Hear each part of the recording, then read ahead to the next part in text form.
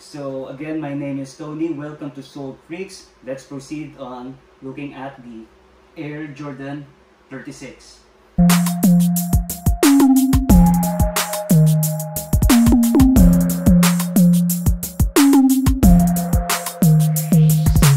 So what we have here is the Air Jordan 36. So this is the 36th release of Jordan Brand's flagship sneaker. So for the marketing of the 36, they decided to go global. So aside from the colorway that I have in my hand right now, Jordan Brand also released several colorways representing each of their international athletes, including Jason Tatum, Rui Hachimura, and many more. So aside from these sneakers, there will be many more to come. Who knows when and how will they release it. So going back to the sneaker at my hand right now, so this is Luka Doncic's special edition of the Air Jordan 36. So as you can see, the colorway is blue. So basically speaking, the first thing that you thought of is Luka is a player under the Dallas Mavericks. But no, I did mention that the Jordan Brand is going global with their promotion of the 36. So the colorway is more of a representation of Slovenia, Luka's home country. So as you can see, the shade of the blue used in this colorway is or was used by Slovenia in the recent 2021 Tokyo Olympics basketball games.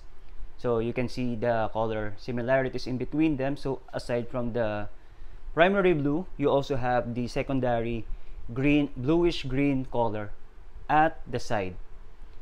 Now, in regards to the design of the 36, since the Jordan 31, so basically speaking, they are more of doing a throwback edition or inspiration from their recent releases. So the Jordan 31 was solely inspired from the Air Jordan 1. The Air Jordan 32 was based from the Jordan 2. And obviously, what I have in my hand is the Air Jordan 36, which was inspired by the Air Jordan 6 sneaker itself. How is the Jordan 36 inspired from the Jordan 6? Now, first of all, how the sneaker was shaped like. So as you can see right here, it was shaped like the Jordan 6. Obviously, that's the first reason and the usual reason sneaker was inspired from. But there's another thing that the 36 got from the 6 is the tongue. So as you can see right here, the tongue drew inspiration from the Jordan 6 on how it was shaped. Now the pull tab wasn't part of the Jordan 6, so this is technically new, but this right here, the one in the lace covering up the mid portion of the lace, was inspired from the Jordan 6, which is good. Now, in the Jordan 6, you'll also see that there's a word Jordan, Air Jordan here. But for the 36, it is located here at the back. So, same font format, but this time it's located at the back of the tongue. For the materials that was used to make the Air Jordan 36. So, basically speaking, this was sized down versus its predecessor, which is the Air Jordan 35. So, technically speaking, this is lighter than the 35. Now, what makes it lighter versus its predecessor? So, if you see the upper portion of the sneaker, well, part of the upper portion of the sneaker, this transparent material here. So, this is the jacquard lino weave. So, for those who aren't familiar with it, jacquard is a special textile design, and lino weave is also called cross weaving, is two yarns stitched or woven around each other to create a strong sheer fabric. So that's what makes this lighter than its predecessor. At the same time, with the way it was stitched, this is very breathable for the feet. So that's a good sign for a performance sneaker. So they had to make sure that they create a strong fabric that no matter how you perform in the court, it will hold your movement very well. So that's what the material was for. Now, aside from the jacquard lino weave, the upper portion of the sneaker is also part suede. So we all know what suede is. So it's a soft leather that is already known to have or to be part of other or previous sneakers itself. So for the 36, the suede is located at the toe box area, so the forefront of the sneaker and toe box. So it's right here on front by the lace outlet around it, and at the heel portion, the pull tab, and here below, and in the heel counter area as well. So we all know that the both pull tabs in the tongue area and the heel are also made of suede. So we all know what's this for, to help us wear the sneaker. Now, aside from that, the portion of the tongue here also has or is made of suede. So one part of the tongue here is the debut of Luka's new logo. So Luka's new logo, so it's designed as two sevens mirror to each other, shaping as LD, which is his initials, Luka Doncic. So compared to the sizing, now the sizing for the Air Jordan 36 is considered to be true to size, but the sneaker itself is narrow. So if your foot is narrow, it's safe to stay with your true to size, but if you're wide footed, it's better to assume that to go a half size up or a full size up, depending on how you consider it to be comfortable in terms of how you wear it. Now, ordinarily, I would say that it's better to go to a physical store and try it out so you can be sure with your size.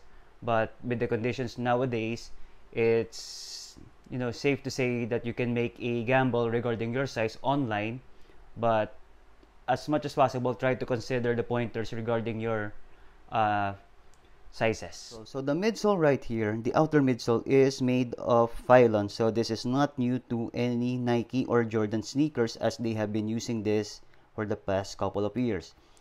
Next is we have the Jordan Eclipse plate, or we can just simply call it Eclipse plate. So it goes around the back right here. Next here is we have the traction. So traction wise, it has good traction.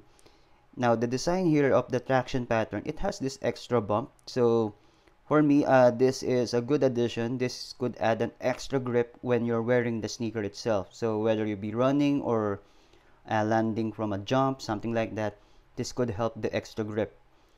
Now here is the main event, the Air Zoom. So the sneaker itself, so the 36 has the full length Zoom Air Strobel inside. So it's stitched under a cloth in the insole, under the insole. So this is an additional comfort, and as we all know, the Zoom Air is a big help to the user of a sneaker. It's very comfortable. You'll feel it, it's like bouncing on pillows, something like that. Now, but before you can take full advantage of that, so let me show you the insole. So the insole, it's simple, nothing special, but the insole itself is same as the Kobe 6 Pro Throw. So it's a memory foam. I mean, the design is nothing special, but the materials is same as the Kobe 6 Pro Throw. So it's a memory foam, and at first time you wear this, it feels hard, stiff. So you have to break this in real well to take full advantage of the comfort that the Air Jordan 36 is offering to its user. So to get that bouncy response, that comfort inside, you have to break the sneaker real well. Alright, so here's the next question. Is the Air Jordan 36 a good purchase and a good addition to your collection? Now here are a few pointers to consider. First of all is the ventilation. The ventilation I mentioned earlier, the materials that was used here was a lino weave fabric. So it has a good breathing. It gives your foot plenty time to breathe inside while using it, no matter how long. Next here is the lockdown of the sneaker. So in the heel counter, it gives you a good lockdown. It holds your feet. Swaying and playing inside the sneaker won't be much of a problem. Next here is the comfort level wearing the sneaker. Now, the downside here is you have to break this in first. I mean, you won't immediately feel what the Air Jordan 36 offers on a marketing level because the insole is very stiff at the first use. Now, given that this insole was the same materials that was used for the Kobe 6 Pro Throw release, you have to use this multiple times before to actually feel the comfort level in terms of the the full length Zoom Air straw, and at the same time the Eclipse plate itself. Now, another downside here is the pricing level. Now, this is the flagship sneaker of the Jordan brand, and they have to really match this. No matter what materials they use this, they have to match this with the pricing level of their flagship sneaker. Now, for me, it's a 50-50. I mean, as on a business level, you have to do that. But as a buyer or a consumer of the sneaker, you have to wonder, they should at least price this down with the materials used for the Jordan 36. Sorry about that.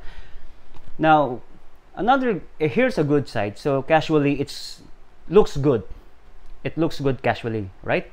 So whether you're just going to use this casually, it may not be this colorway, but you have to find the right fit for the color combination of how you wear it. Casually, this is a good choice. As of right now, I still use this for casual purposes as basketball courts are still closed. And as I did mention, I'll be doing a follow-up performance video for the 36 down in the future. Alright, so I do hope that those few pointers may help you consider on how you look at the Air Jordan 36, given that there's not much of a performance review in this video, but a follow-up will happen along the way. Alright everyone, so that's it for this episode of Sold Look. If you have any comments or reaction regarding the Air Jordan 36, please do let us know down in our comment section below. And for those new viewers, please don't forget to subscribe to our YouTube channel. We have sneaker reviews and sneaker tips and many more to come. And also we have our social media website, Facebook and Instagram. So follow us at Sold Freaks. So before we end this video, I would like to thank everyone for taking the time to watch this and hope this video helps you in choosing to whether to buy or not to buy the Air Jordan 36. Now again, this is Tony from Sold Freaks, just reminding everyone to stay safe and don't forget your health and keep moving forward.